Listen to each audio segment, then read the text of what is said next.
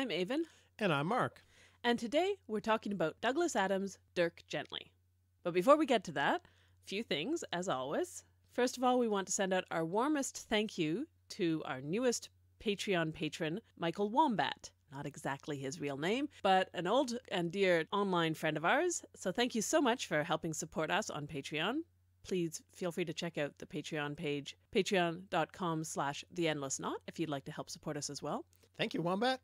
And also, be sure to check out Wombat's own writing. He's a great fiction writer. You can look at cubicscats.wordpress.com or search Wombat Author on Facebook. And it's really worth your time. There's lots that's fascinating to read there.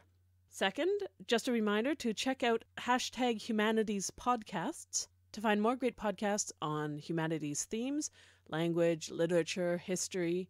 More and more people have been joining in on that hashtag, and there's some great podcasts that you can find now. So be sure to check that out. And then finally, before we get going, cocktails. So we're both having the same cocktail for once. And it was my suggestion. We looked and looked for more Douglas Adams themed things, but we neither had the ingredients for nor the courage for a Pan-Galactic Gargle Blaster. So we've ended up drinking a French Connection. Because all things are connected. Interconnected even. Yeah, I think that'll become obvious, the theme element of that as we can go along. Except we're not really drinking French Connections because French Connections are made with cognac and amaretto. These are made with brandy and amaretto, and not even a particularly good brandy because we're cheap. Well, that's what we had. I could have lied to you. I could have told you it was cognac and amaretto and said it even classier, but we would never do that. We would never lie about what we're drinking. All right, so cheers. Cheers. Oh, Cheers. These glasses are heavy. Not because of they're so full, but they're heavy glasses. Check out the picture that I'll post. You'll understand why. Here's to the interconnectedness of all things. Tastes classy. It's a nice classic cocktail. All right, today we're talking about Dirk Gently. So let me give you a few background details about the Dirk Gently novels and the adaptations that we're going to be talking about. First of all, if you don't want any spoilers for the plot, we probably will give some. We're not going to spend a lot of time talking about the plot, but I'm sure things will come up. So if you really want to read the books or watch the adaptations, the miniseries, without any spoilers at all, you'll have to put this podcast aside for the moment. Do go read the books. If you don't want to read the books or can't remember all the details of the plot, which would be totally understandable because it's very complicated, I'm not going to summarize the plot now. It's not worth it. Because even Douglas Adams himself would probably find it difficult to accurately summarize the plot. He is on record as saying that on rereading it, he couldn't quite figure out how the ending of the Holistic Detective Agency worked. But you can go to Wikipedia, and the summary for both Dirk Gently's Holistic Detective Agency and Long Dog Tea Time of the Soul are there if you want to refresh your memory on the details. So Dirk Gently's Holistic Detective Agency, written by Douglas Adams, was published in 1987. And the sequel, Long Dark Tea Time of the Soul, was published the next year in 1988. These are humorous detective stories. I think we'll talk about genre in a few minutes, with the central character of Dirk Gently. An adaptation was made called Dirk Gently that starred Stephen Mangan in the title role. The pilot was broadcast on BBC4 in 2010, and then a 3-episode series was broadcast in 2012.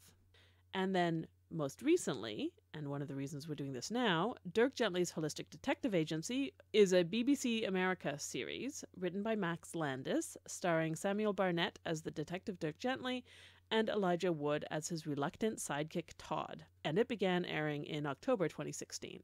And we've watched 2 episodes of it so far. And for those of you in North America, by the way, it is on BBC America and you can watch it there. If you are outside of the US, it will be on Netflix, but not until December. It will start being available in December. Yeah. So if you I haven't... think probably the entire season will probably go up in December. Yeah. Right.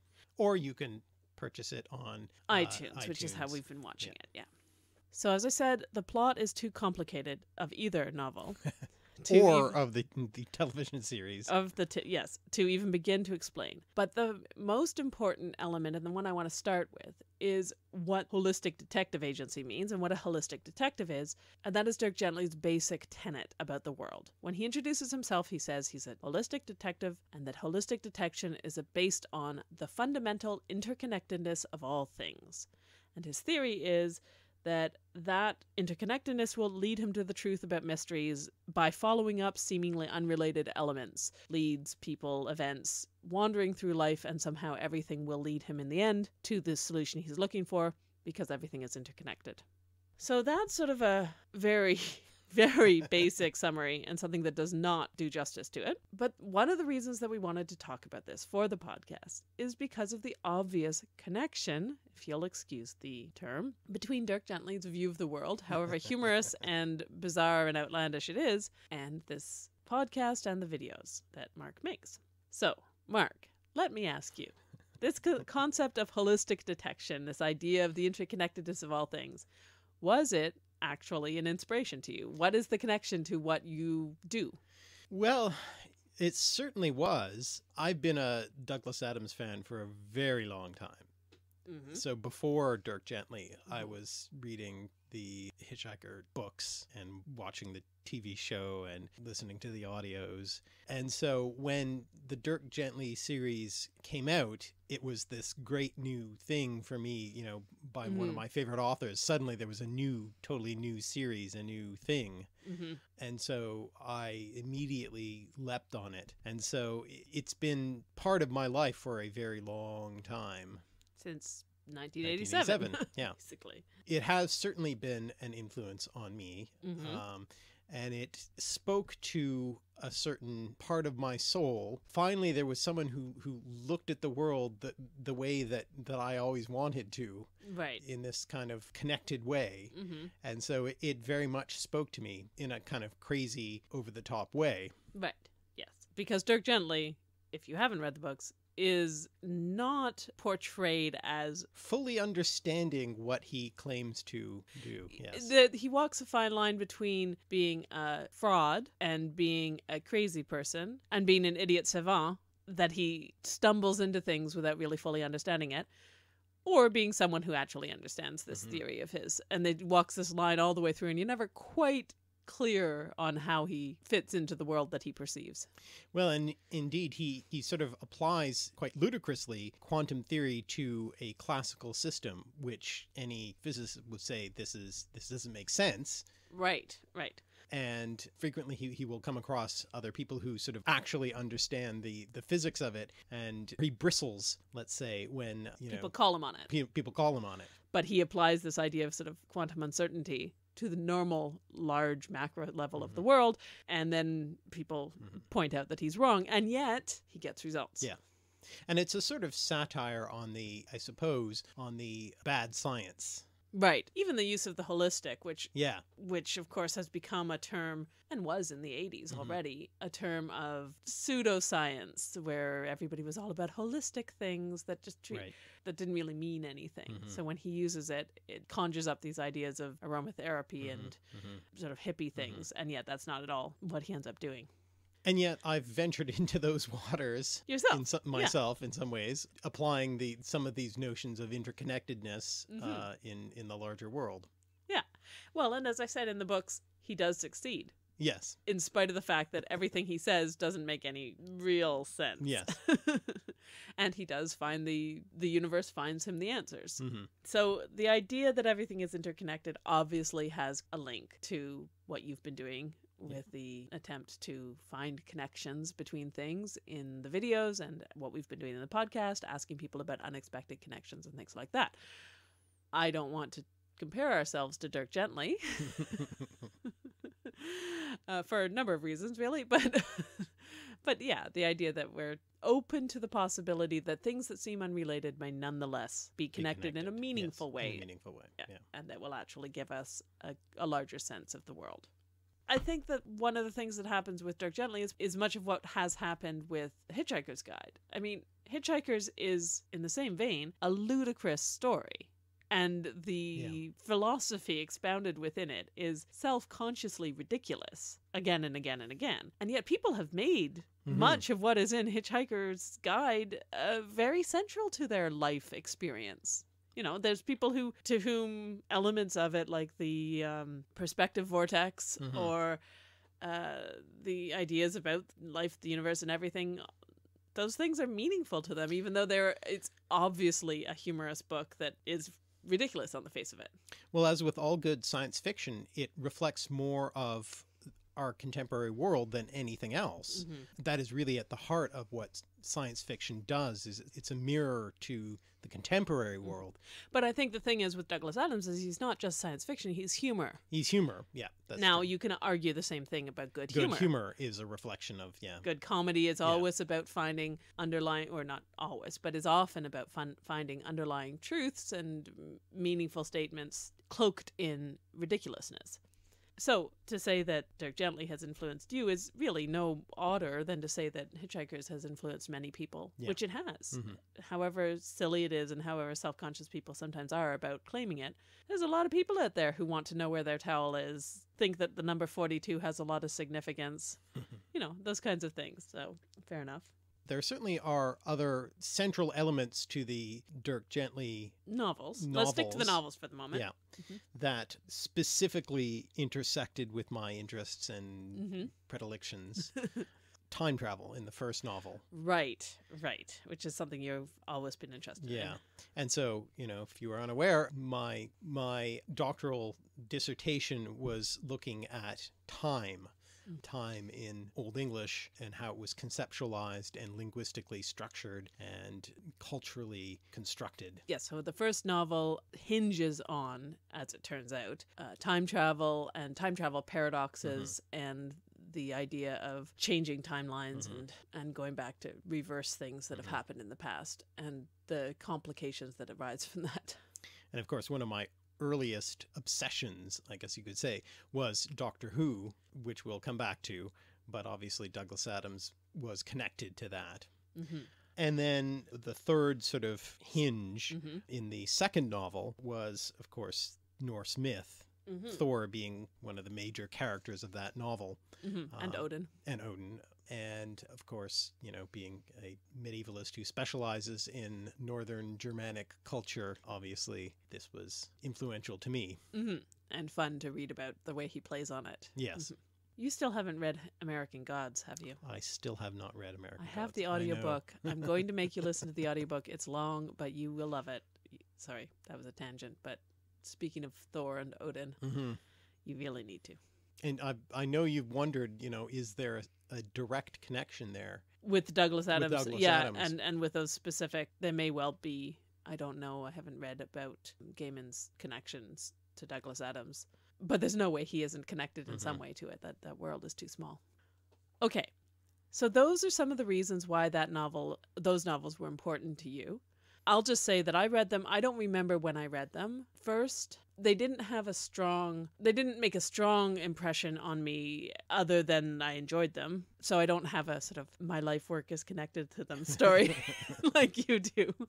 But I read them early on and I enjoyed them. And I've got to say that in some ways I think I like Dirk Gently better than I like Hitchhikers. As novels, they're better. They're better. Oh, yeah, they're better novels. And I just think that they appeal to me a little bit more than Hitchhikers. Hitchhikers is so scattered. Yeah, I think it's because I primarily consumed them as novels. Right. If I'd come to the audio versions first, I might have, like the radio play versions, I might have liked Hitchhikers better. Now, the next thing I wanted to talk about then is the genre of the novels. Right. Because I think one of the things that's interesting about them is how they genre bend. Even you look at Wikipedia and they say they're humorous, detective, science fiction novels. Well, and the back cover blurb on the novels themselves play with this bizarre... What do you call them? What do you call them? Well, and they're not even both the same, because the first one is really mostly a science fiction one. It has the electric monk, it has time travel, it has space aliens and spaceships. The second one is fantasy. Yeah. because it's got the gods. It's all about Valhalla and the Norse gods and Norse gods on Earth. And it doesn't really have any science fiction elements to it. No. There's no technology elements to it. It's all about gods and myth. So even the two novels themselves are already two different, but they're both crosses because they're both detective novels crossed with something else. Yeah. And then they're also both humorous, which is another twist on the genre. Now, humorous detective novels are not unusual. Humorous science fiction is certainly not. Douglas Adams is key to the humorous science fiction genre. But nonetheless, I think they're interesting because of the way they play with that. And they play with those tropes, too. Because the idea that he's a private detective, he's always confounding and then fulfilling people's expectations about what a detective is. Right. The idea of being a private detective. I mean, that line used, I think, in both of the adaptations straight from the novel. Yeah. You don't look like a private detective. If the you look first rule of being a private detective is not to look like a private detective. Yes, exactly. And that idea that he has to not be like what a fictional private detective looks like, and yet he has a secretary and an office, and there's all these things that he does have, and the name on the door and all of that stuff. I mean, Adams has always played with genre conventions. Yeah. And that's a big part of what Hitchhikers is playing with what are the conventions of science fiction and then subverting or taking them to their logical but ludicrous extreme. And I think in some ways Dirk Gently is like that. Yeah. Take the idea of the bumbling private detective to its ludicrous extreme. And that does make sense within books that are focused on the idea of connection, that they are connected genres, that he doesn't work with only one genre. Right. That would be sort of antithetical to the idea of this kind of random connections between things. You don't know at any moment in the story whether you're in a detective novel, a humor novel, or a science fiction novel, or a fantasy novel. Okay, the next thing I wanted to talk about was the concept of adaptation, because we want to move towards, the reason we're talking about this now is because of the new adaptation. So the idea of adaptation is, I think Adams is a really interesting person to think about whenever you think about adaptation from one medium to another. And the first thing to think about is that Adams was always adapting his own work. Yes, that's true. And as a writer, if you've read his posthumously published collection of things, The Salmon of Doubt, I think it's in there, but in interviews and other places as well, he talks about the writing process for him. And he was, someone who had, I guess this is a common experience with writers, but a bit of a love-hate relationship with the process of writing. Right. And so he's the sort of writer that, it doesn't surprise you that he would immediately leap on something he's already written as source material for something new he's about to write on because it makes the job easier. Mm-hmm. So specifically with Dirk Gently, the history of the Dirk Gently novel is the history of him adapting his own work. Yes. It was based on largely 2 Doctor Who episodes that he wrote. So he had a several-year history connected with Doctor Who. He wrote a couple of scripts, first of all, and he worked for 1 year as the script editor, also contributing scripts while editing scripts. And basically the first Dirk Gently novel is an amalgamation of 2 Doctor Who scripts, one of which never saw air. Right, not in the initial run. It's been issued on DVD. In its incomplete form, because due to a strike, it was never completed, never aired, so it was only partially filmed. So it's not surprising he decided to cannibalize it for something else because it wasn't like anybody had seen it and it was work he'd done, so why not use it? So that was Shada, the last program he worked on for the series. Which was from the Tom Baker years. All of his work on Doctor Who was during the Tom Baker era. The second script he wrote for Doctor Who was City of Death. And it also contains elements that were recycled for the first Dirk Gently novel. Yeah. Specifically the idea of an alien who, in the distant past, blew up his ship and was trapped on Earth. Thereby creating life on Earth. Yeah, thereby creating life on Earth and needing to use time travel to free himself. Or to fix the error. Fix the error, yes. Yeah, so that's fundamental to the Dirk Gently stories and was at the heart of the City of Death story, with actually very little change to that part of it. That part of it, yes, quite. The mechanism for the time travel was quite different. So instead of inventing time travel technology, the alien just happens to come across somebody who someone has a time machine. In Dirk Gently, In yeah. Dirk Gently, yeah. That element comes from Shada, the alien with a time machine as his rooms in Cambridge. Oxbridge office.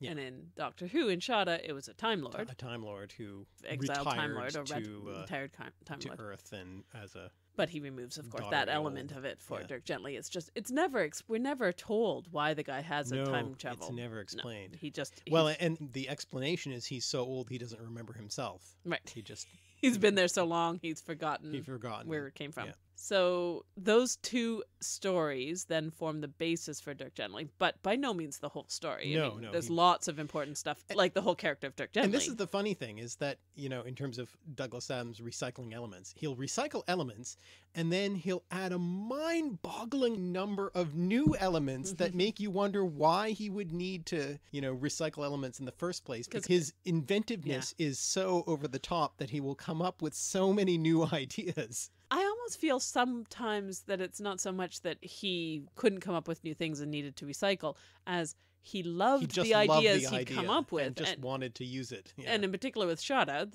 he hadn't got to use it. Yeah. And then also with City of Death, he comes up with ideas and he likes them, so he wants to keep trying at them. Yeah. And I mean, that's, of course, the story of Hitchhikers, too. Yeah. He comes up with Hitchhikers. He does it as, it was a radio play first. And then he turns it into books, and then it's another radio play, and then he was involved in other adaptations. And every time he does it, it's not that he can't think of new ideas, because he adds new ideas every time, but that he loves the ideas. It's like a composer who keeps wanting to do new variations on the theme. Same theme, yeah. Because he liked the theme. Yeah. No one who's read Douglas Adams can think that it's because he had a dearth of material. No. Because he always has too much. Yeah, and in fact, I mean, if there's any criticism you mm-hmm. could make of his work, is that he just has too many ideas packed into the, And I mean, Dirk Gently is a bit like that. Mm-hmm. Especially when I reread them. It had been ages since I'd read it, and so I reread it before we did this. And I was trying to remember which bits were in which of the novels and how they all went together. And there's too much, actually. There's too many different characters. There's too many ideas. There's many another writer would have spun that out into 5 different books. And in some ways, they would have been better books, I think. Maybe. If he had written 3 books instead of 1. For the Holistic Detective Agency, not all of them necessarily with Dirk Gently. Like some of the storylines and the ideas are fabulous and interesting, and didn't really get, like, even the whole thing about Gordon Ray's computer programs and the way the computer programs he made were being used by the American government in shady ways. Like, there's a whole thing about this millionaire Gordon Ray and his computer programs. It's irrelevant to the plot. Yeah. It actually does not, in the end, matter. Basically, all that matters is he's a guy who got killed. Well, I suppose one of the computer programs relates to the aliens at the end of the idea of converting the raw data of the universe into music.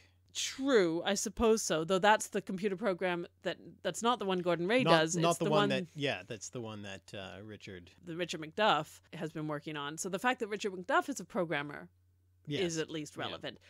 But all the stuff about Gordon Ray's brilliant ideas and the way he was thinking about it and the way the governments were trying to use his programs, and it doesn't matter. Like a whole bunch of what is constructed into his very interesting personality is actually entirely irrelevant to the plot. But it's there, and I mean, it adds to the color of the novel and everything, but it could almost be its whole own story. And it's just there because clearly Adams had this great idea and he stuck it in there, and it's fine. It's not that it detracts from the novel, except that it does feel overstuffed sometimes. Long Dark Tea Time of the Soul is a little less like that. It's more tightly constructed. Yeah, it's got one major story. And while for the first little while you don't know how all the elements connect, in the end they all do connect in a fairly tight way. Though there are some elements that do seem throwaway there, like the I Ching calculator, which makes a brief appearance and is just really cool, but isn't really central to anything. No, that's more about Dirk Gently characterization, I suppose, than anything else, yeah. But you could see that as being the MacGuffin to a whole other plot novel in itself. Yeah, for sure. Okay, so Adams adapted his own work, and he in fact adapted something that had been a TV series, a TV script, into a novel. Yeah. So he'd already with Hitchhikers gone from radio play to novel. So he was already working from one medium to another and fully aware, presumably, of the differences, how you do those things. So the question is, we're going to turn now to the two adaptations that we wanted to talk about, that we watched recently ourselves. The first question, and this really relates to what we were just saying about the overstuffedness of the Holistic Detective Agency in particular, is can that novel actually be in another medium? Because what I think we're going to want to talk about is how you adapt Douglas Adams. Yeah. And I mean, we could talk about that with Hitchhikers, but I think we should focus on Dirk Gently. But it's the same question, really, with Hitchhikers. Yeah. Can that novel be a TV show or a movie without substantial changes? And I think that part of that is about, for instance, the narrative technique, especially with Dirk Gently. Yeah. There's a very fractured narrative technique to it where you move between stories in a very, what seems to be a very disjointed way until finally they kind of come together. All join up, yeah. Now, it's not impossible to do that in a movie. TV shows, it's a little harder. Yeah, they tend to be a bit more linear. Yeah, because there's only, especially if you've only got a half hour and an hour, how many different focalized narratives can you have without it becoming completely impossible to follow? So those stories, I mean, there's a great urge to take something that's beloved as Douglas Adams and turn it into another medium. We know the way that TV works these days. Any property that's already got a name recognition is going to, somebody's going to want to turn that into something that they can put on TV. So the fundamental question with Adams is, can you adapt him? Yeah. And if you adapt him, what do you have to do to make that work? And I think what that gets to, and why Adams is interesting, is the question of what is adaptation? What happens when you adapt a novel to another medium, and what counts as adaptation? You know, what's fair game, what's allowed, what can you do? And I have to say, I think Adams himself, having worked in, multiple media, was keenly aware of this problem and would certainly not have slavishly adapted those novels if he were writing the adaptation. Yeah. He would not in any way feel bound to... Constrained to follow it in some sort of really literal or faithful way. Yeah, I mean, I think the question of what is a faithful adaptation and what counts as faithful, how you should transfer it, I absolutely agree. I think he would be, I can't imagine him being somebody who would be upset that his precious story had been changed. Yeah. That doesn't make sense of the way he worked with his own work. So let's turn first to the 2010 adaptation. So we watched that recently. It had been out for a while, but we had not seen it before. And there were the 4 episodes, 4-hour-long episodes. So first question, how did you like it? I loved it. I thought it was amazing. Yeah. It was very Douglas Adams. Yeah. So there's 2 questions. How was it as a show, and how was it as an adaptation? I agree. I really enjoyed it too. I really liked it. I'm sad there's not more of it. Yeah. Yeah, it was very much in Douglas Adams, like leaving aside the specifics of those novels. It was very much a TV show that Douglas Adams would have written. Could he have written it? Yeah. Yeah. It felt that way to me as well. Let's do a little recap. What did it use and didn't it use in general from the stories? How did it work? The pilot episode used definite story elements, a lot of them. It was by no means a literal adaptation. It didn't stick to the details of the plot, but it kept a lot of elements in it. It kept several of the characters, obviously Dirk, Richard Macduff, and Susan. Yeah. All of those, and Gordon. Though the relationship was different. The relationship between Gordon and Susan was changed into an ex-girlfriend-boyfriend relationship instead of sister. Yeah. Brother. And there were a whole bunch of other changes, but the basic elements were the time machine element. Yeah. And the missing cat. The missing cat. He was hired to find a missing cat. The mysterious death by explosion. Right. So there's a lot of stuff that's kept the same, but the whole Cambridge plot doesn't happen. It doesn't happen. No. And all of the alien exploded ship, none of that happens. None of that happens. And never does in the whole story. But the idea of time travel and going back and changing things does. I agree. I thought it was frankly a delightful series. Yes. Like, it was funny and it was pleasurable to watch. And Dirk Gently was brilliantly cast. He was really good. The utter self-centeredness, as well as the charmingness and infuriatingness of him. Yes. And the sort of clumsy oddness of him. All of those things were really, really well captured. What it did was it turned it into a possible serialized story. Right. And so a lot of things were changed, like the way Macduff ends up as his partner in the detective agency that has nothing to do with the books. But it was necessary for sort of a continual series for being able to do more stuff. And then it didn't use Tea Time of the Soul. No. Really. No, not that first episode. Or did any of the rest of it? There's a few elements from Tea Time of the Soul that the crop fridge up. turns up, doesn't it? The fridge turns up.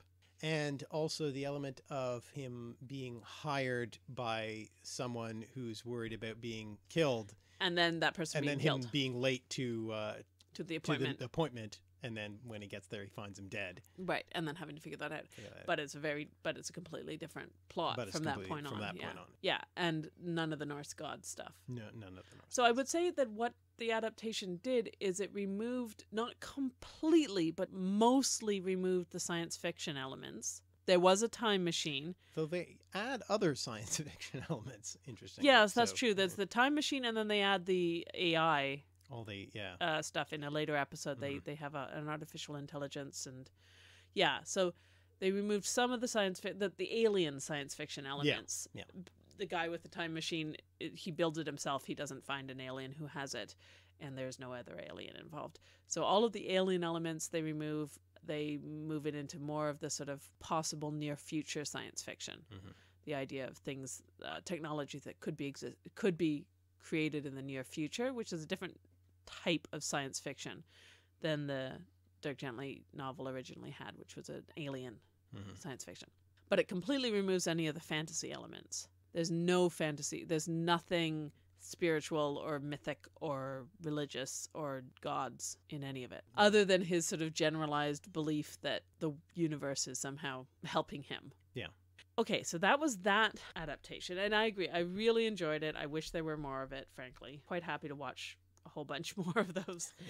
It was very clearly based on the novels, and there are lots of lines taken from the stories. And the characterization and tone of it were very close to the novels. But the writers clearly thought there's no way that this story doesn't work as a set of TV shows. And I think they're probably right. Like I can't really, I could maybe imagine it as a movie. It would be a weird movie, and you'd have to really buy in. You'd have to change a lot of things. And I think also you'd have to have an audience who's ready to buy in. And I don't think you can rely on that. The movies cost so much now, you can't rely on an audience that's ready for it. Right. I mean, if you think back on how they did the Hitchhiker's movie, right. They had to smooth a lot of stuff out.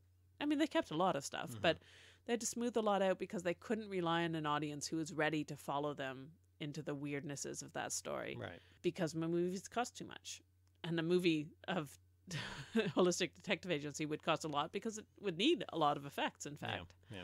So it would be hard. Ghosts and aliens.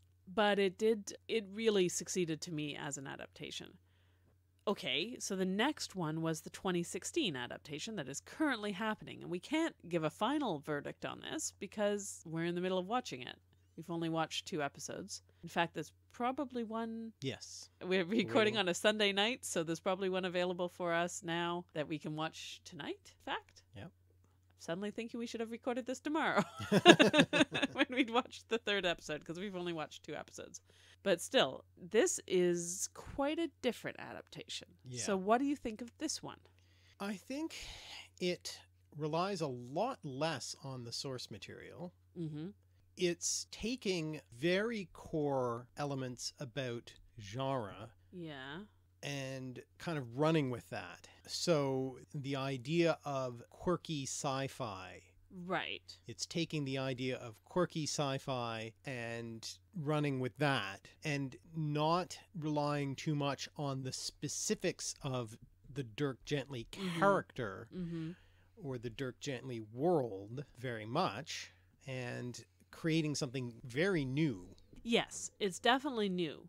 I would argue that in some ways there's certain fundamental aspects of the Dirk Gently world that are fundamental to this. I mean, the interconnectedness issue. It is very much focused so far around the idea that seemingly unrelated events are deeply connected. In a way that's almost more interconnected than Dirk Gently. I think maybe in a sort of misreading of it, because I feel like the Dirk Gently idea of interconnectedness is that there is a random interconnection that nonetheless leads to a pattern of meaning. Right. Whereas so far, and we're only 2 episodes in, maybe we'll have to report back once we've watched the whole thing. So far, I feel like what's happening with the new one is a more intentional interconnectedness. Yeah. That things are interconnected in a way that we do not yet know, but will be revealed as being interconnected. But that they're actually deliberately interconnected, that they've been deliberately connected by some larger forces. And that somehow the characters are being sort of tugged along by some larger force. Yeah. Yeah, and I think that in a way, it feels like the writers, or the writer, Max Landis, thinks that that's being very faithful to the Dirk Gently idea, but to me feels like a bit of a fundamental misunderstanding of the Dirk Gently idea. Right. That it's not that there is an unseen hand that connects everything, but that in fact random events are randomly connected, and that somehow, that if you can see that pattern, it provides meaning, but not because anything is directing them to be connected. But I have to reserve judgment a bit on that. And I mean, that's my view of what Dirk Gently means. I don't control what that narrative says, right? No, like somebody else is allowed to can take a different meaning from it, and that doesn't mean I don't want to watch what they take out of it. So, but I do think it's an interesting take on that sort of fundamental, because it does feel like what's underneath that story that we're being given in this so far is an attempt anyway to replicate that basic worldview. Yeah. So in a way, I think that's what I would say, is that it is an attempt to be the Douglas Adams Dirk Gently worldview.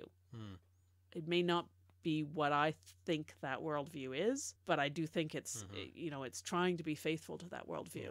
I think the oddest thing about it is there doesn't seem to be a Dirk Gently in it, in a sense. As you say, it may be trying to follow the worldview, but the Dirk Gently character is so radically different.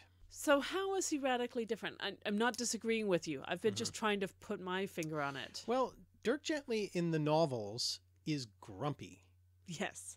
And grumpy and fundamentally lazy. And lazy. Yeah. I think that's the thing that when I first saw the trailers for it, I thought this Dirk Gently is really frenetic and active. And I feel like in the novels, his fundamental approach to things is laziness. The path of least resistance. And I mean, he says that. Yeah. It's not a criticism of him. It's just his actual self-evaluation even. And this one in the adaptation is very high energy. And the other thing is that he takes himself and everything very seriously. In the novels. Yeah. He doesn't think he's a joke. No. He's aware other people think he's a joke. Yes. And that makes him sort of depressed. Yeah, I mean, one of the things I think Hitchhikers is like this too. Arthur Dent is a depressed character. Like he's sad. His life is sort of grim. His fundamental worldview is fairly sort of pessimistic. And Dirk Gently is also generally pessimistic and generally depressed. I'm thinking of the Hitchhikers movie in particular. They don't really portray Arthur Dent that way, because who wants to watch a whole Hollywood movie with a main character who's sort of just generally bewildered and depressed? I mean, there's elements of it, but I don't think play it up. And I think that's the same with Dirk Gently. The earlier adaptation, even it, made him a little less world weary and cynical and lazy, because that's one thing. It's one thing to read a novel with that. It's another thing to watch that on screen. And I think this one in particular, I mean, it's made for BBC America, so it's made with an American audience in mind. And it just feels to me like they thought, we can't do that. That's not somebody anyone's going to want to watch. We can't have somebody who's just sort of slobby and sloppy. That's the other thing about Dirk Gently. Like physically, in the novels, he's sloppy and sort of untidy. And that's not at all how he's represented in this adaptation. Yeah. Do you like it? Well, as a TV show in its own right, if you disconnect it from its source material, it's very striking. And visually and narratively engaging. It's very hard not to care about it very fast. I think it hooks you in really fast. So, I mean, I think it has high entertainment value. I think it's good. Yes. I think it's well done, and I think it's good. Both of us have been somewhat traumatized by watching it. Yes. It has sort of the kind of dark comedy element to it. And I do think that is, I mean, it's funny because if you think about the novel, like especially Gordon Ray is shot for literally no reason. Yeah. I mean, people are killed. Michael, the editor of the newspaper, goes off and kills someone. Yeah. Again, totally like there's no excuse for it. Just to prove he can do it. Just to prove he can do it.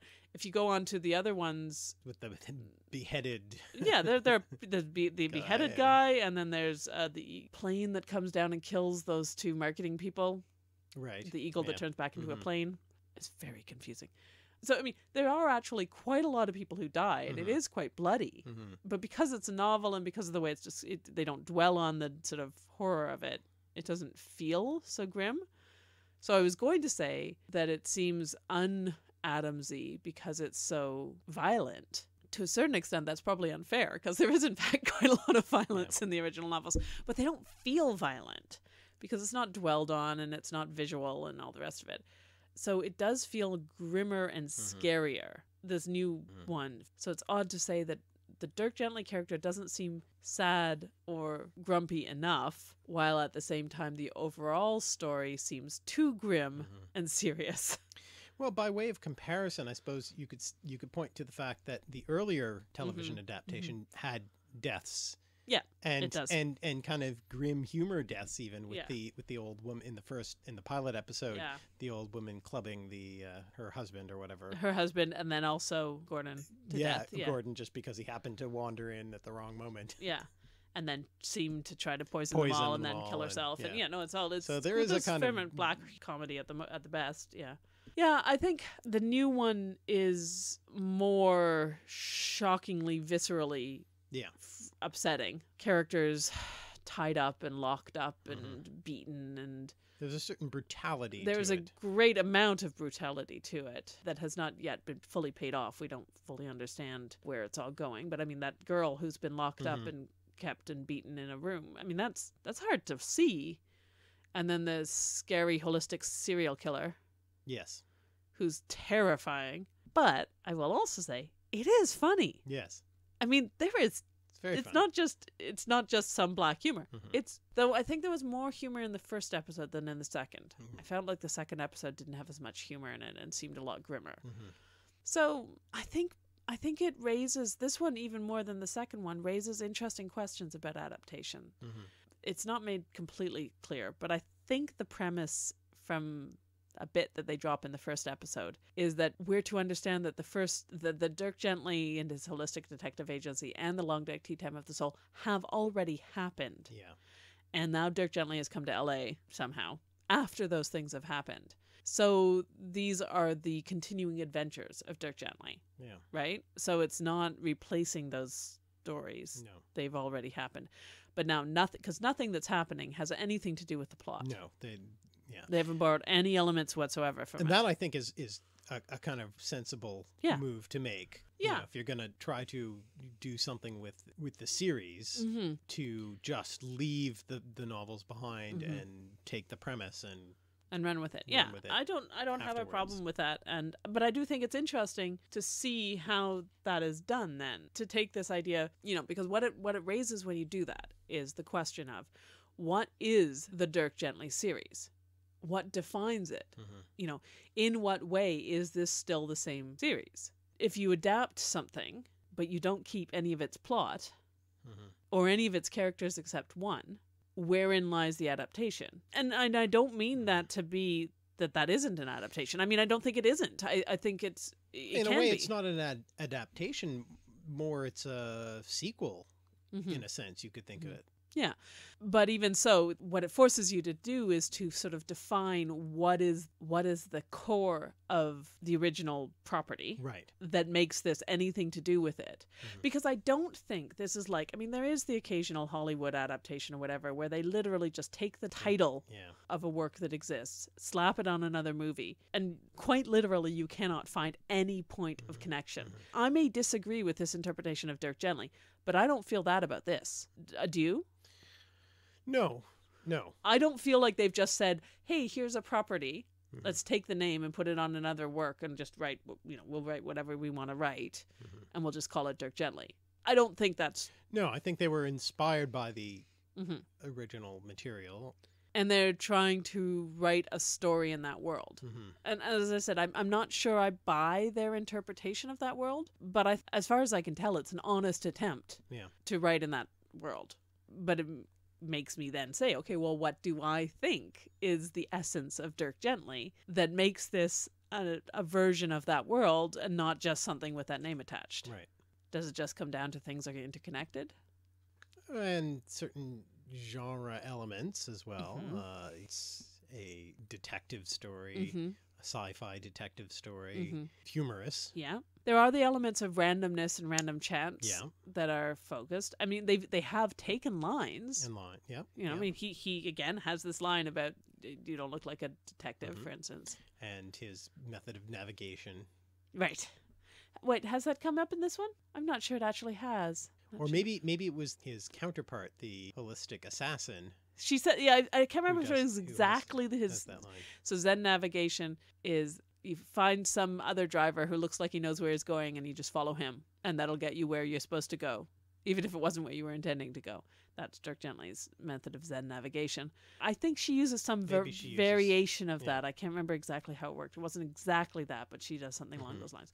And I mean, all the way she's been saying, I'll end up wherever I'm supposed to be. If I kill someone, I was supposed to kill them. I'll end up where I'm supposed to be no matter what. And that kind of is that Zen idea. And that's one of the things that struck me as a little bit wrong about Dirk's character is that he has that same element. He feels driven to solve the cases that he needs to solve because the universe told him to. And the Dirk Gently of the novels is very much self-centered. Yeah. Right? He only is working on other people's cases because he needs some money. Yeah. Yeah. He's in it for himself. He's what can I get out of this? How much can I get paid? And though he does in both the novels, he ends up with feelings of guilt. Yeah. So maybe not as much in Holistic Detective Agency. In Tea Time of the Soul, he takes on the case for this crazy guy who thinks he's being chased by a guy with a demon with a scythe and is like, yeah, whatever, I'll take your money, and is all excited about the money. Feel like he's and then once he's failed him and the man is killed, he does feel guilt, and he is driven essentially by guilt to fix that for much of the storyline. But it is sort of portrayed as about it. Yes, and it is portrayed as sort of an unusual feeling for him to feel like he owes him something. Yeah, this sort of righteousness, it's not quite the right word, that the new adaptation has doesn't feel completely true to the character. I agree.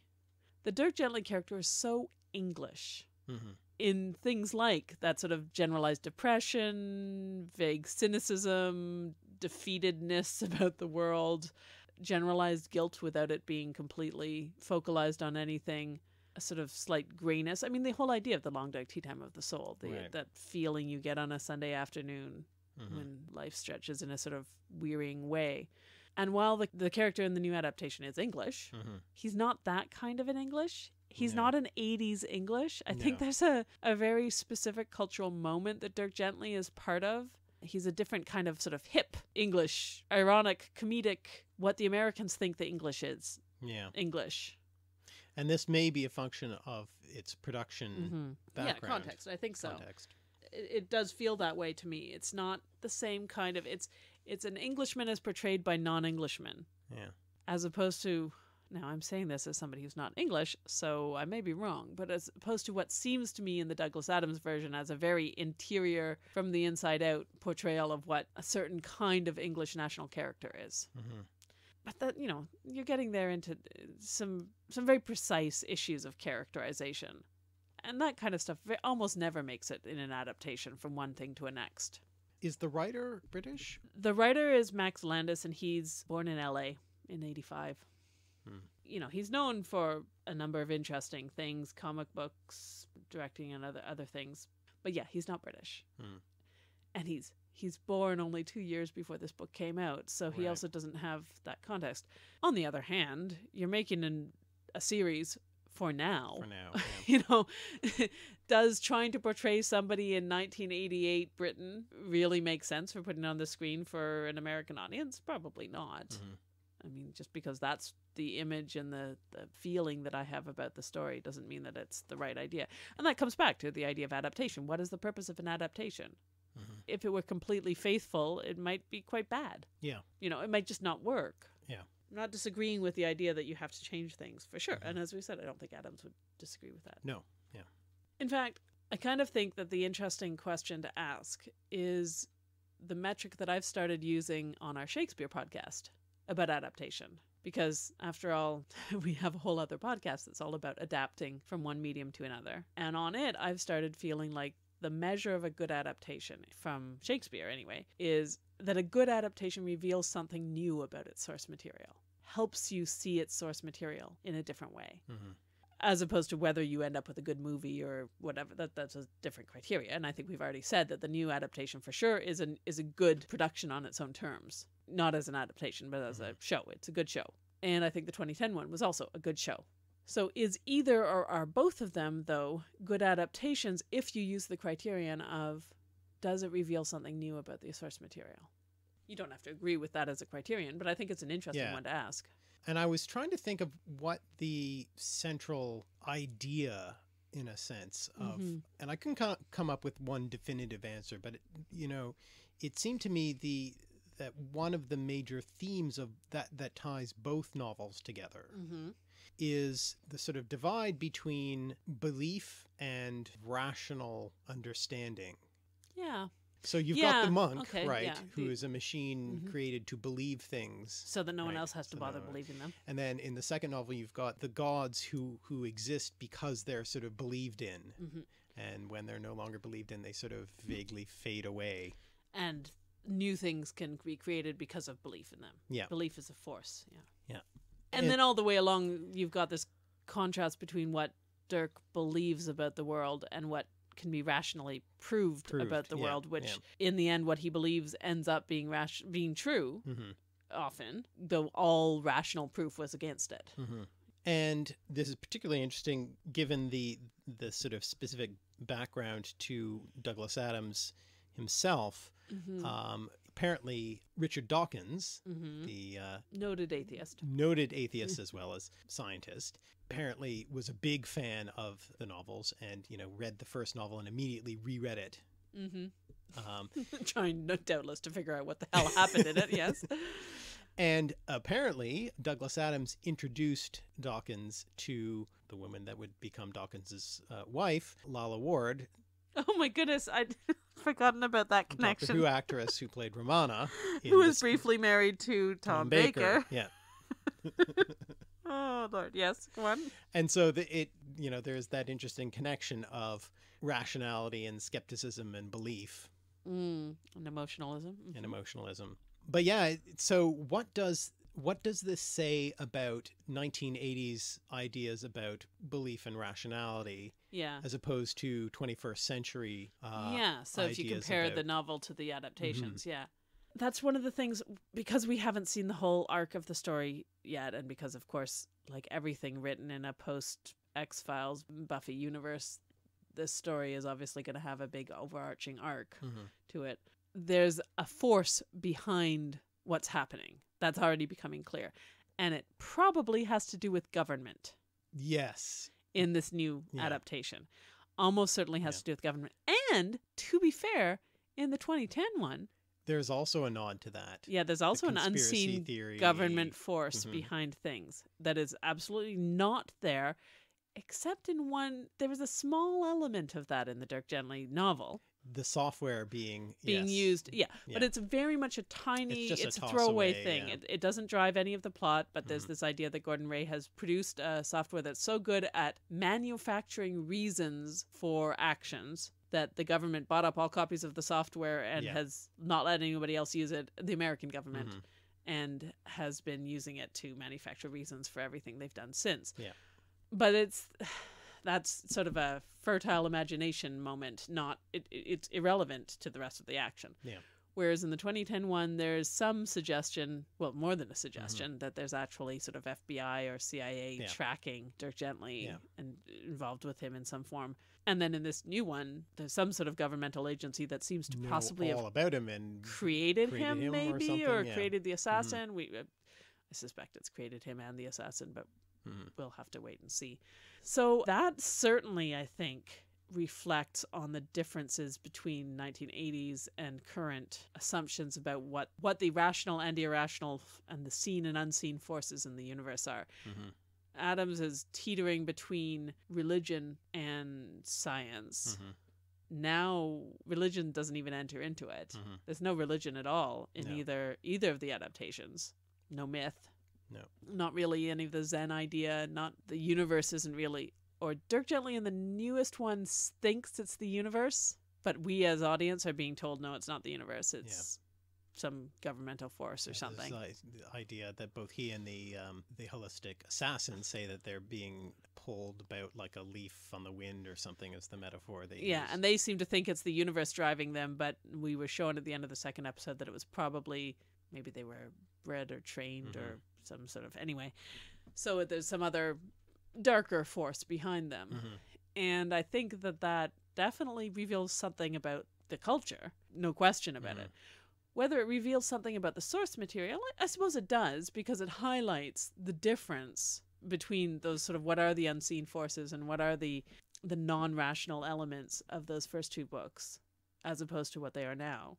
By changing them, it throws that into relief to some extent. Then it does show us something about those novels that I might not have picked up on without it being changed. Right. I think in a way the 2010 adaptation was a really nice version. I don't know that it did anything to change my views of the books. No. That's a good point. Yeah. For better and for worse. Yeah. It didn't, even though many of the details were changed, overall it nestled fairly nicely into my feelings about the books.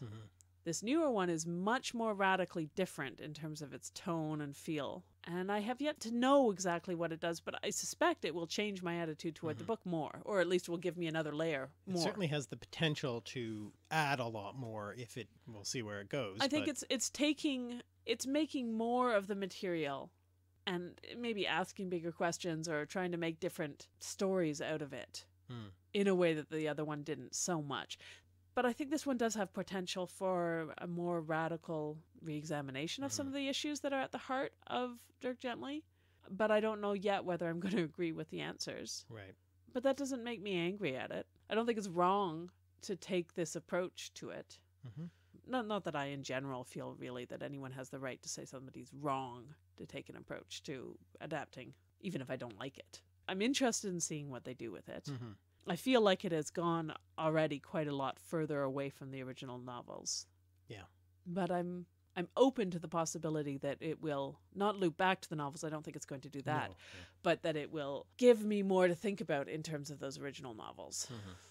So I think really we should leave it there, and perhaps in some follow-up, once we've watched the end of its 6 episodes, right? 8 episodes. 8 episodes, okay. So it may be a while. It'll take us into December. Right.